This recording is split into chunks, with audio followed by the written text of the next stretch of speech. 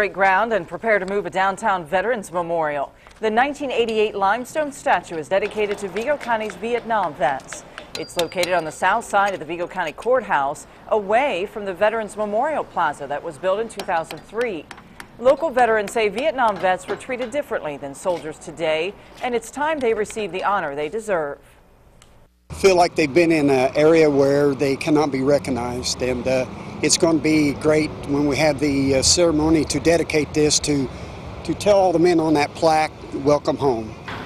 Workers are supposed to move the actual monument Friday, followed by a ceremony that'll be held later this fall. Thanks to local vets and several community members, they were able to raise $16,000 to move the monument, but funds are still needed. Head over to our website to find out how you can donate.